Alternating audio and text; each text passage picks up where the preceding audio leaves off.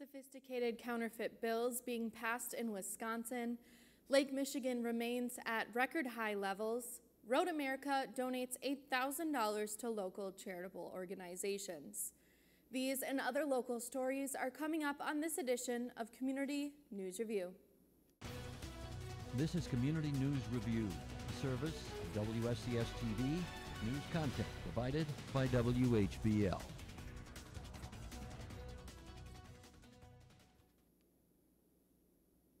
I'm Maddie Pfister, and this is Community News Review for Tuesday, August 4th, 2020.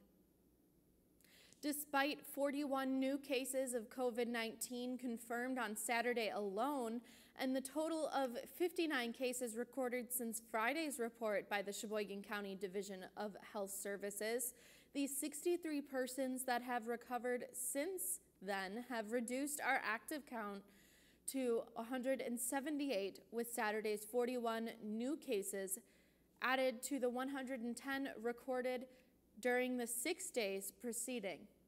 The 151 positive test returns in the last calendar week accounted for over 20%, so 21.8% of the 691 cases experienced in the county during the pandemic so far.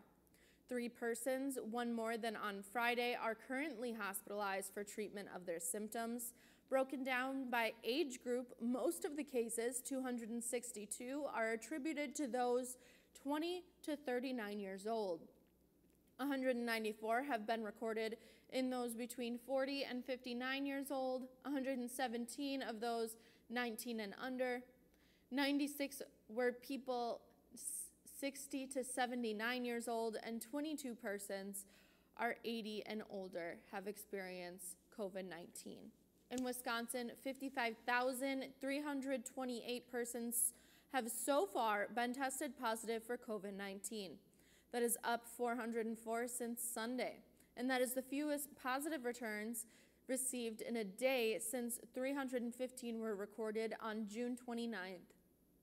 The state's positive test rate was 5.6%. Yesterday's Sheboygan counties was 6.2% for the weekend, and more persons died of COVID-19 since Sunday, raising the toll to 949, and 15 more persons entered hospitalization, part of the 294 persons institutionalized for treatment.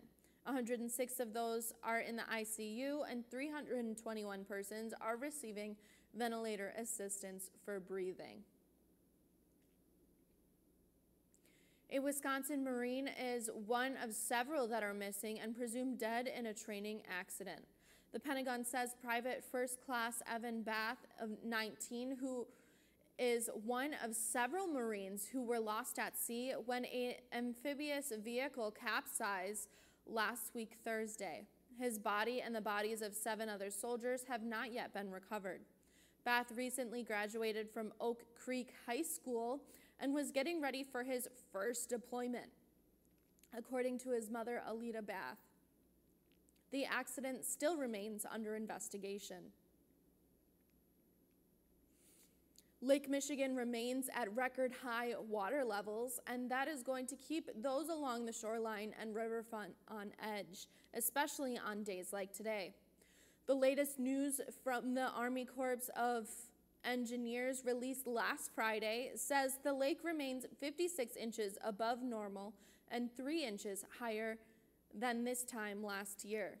Add brisk offshore winds and the 5 to 7 foot waves they're expecting to generate, and the results are likely to be erosion, shoreline flooding, and submerged facilities on the Sheboygan riverfront.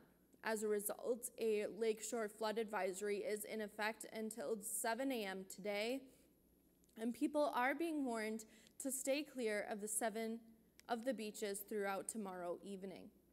Army Corps forecasters do expect lake levels to decline 2 inches by month's end. However, the forecasters expect near or record high levels to persist another 6 months.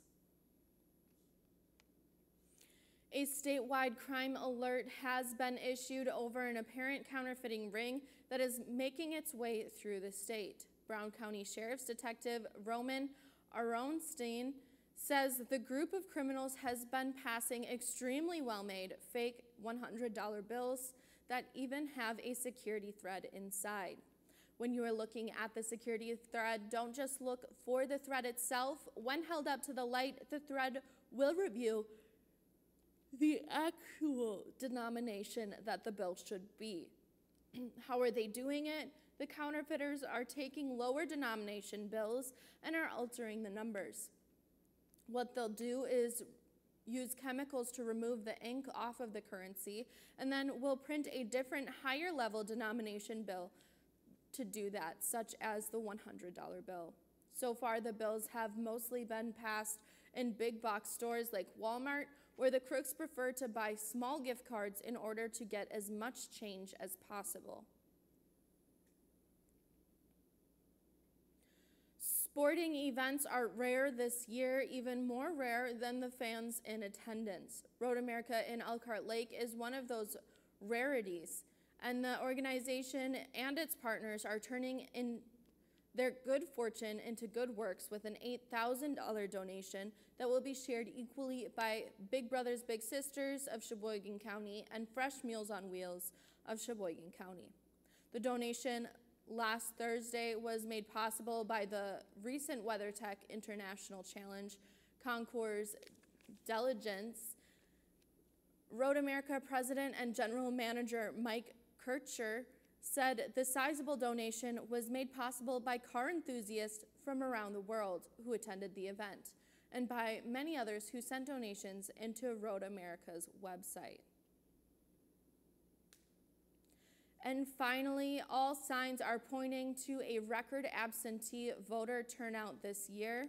The Wisconsin Election Commission yesterday said more than 300,000 people have returned an absentee ballot for this month's primary election. That is 3 times the number of people who voted absentee in the 2018 primary and 4 times as many as the 2016 primary. WEC Administrator Megan Wolf says the numbers hint that many more people will be voting absentee in November. She is expecting more than 2 million people to vote absentee in that election, and this month's partisan primary is just 1 week away on August 11th. And that is our report for today. Join me again on Thursday for more local news and information on Community News Review.